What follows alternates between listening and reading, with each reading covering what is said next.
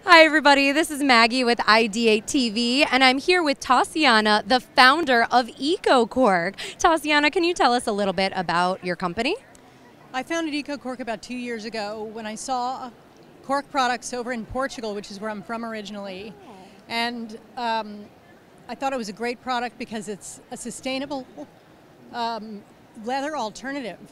So it's got a lot of the characteristics of leather, but it's better because it's lighter weight, waterproof, stain resistant, fire retardant, antimicrobial, and the best thing is that it's not made from animals. So it's a leather-like material, but it's a plant leather, not an animal leather. That is just really incredible. Can I feel it? Wow, this is a beautiful bag. It's very soft. It feels very luxury. It kind of matches my outfit, don't you think? Yeah. They were created in Portugal. Portugal is the #1 worldwide producer of cork. Wow. So this is a cork bark.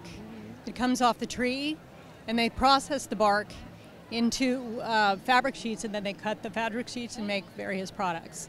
Wow. So it's a very environmentally sustainable material. There are cork forests as far as the eye can see in Portugal. Wow. And we're making all these beautiful products. Yeah.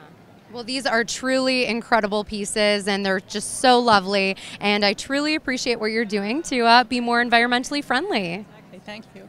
I like to say cork is good karma. Oh, I like that. Cork is good karma.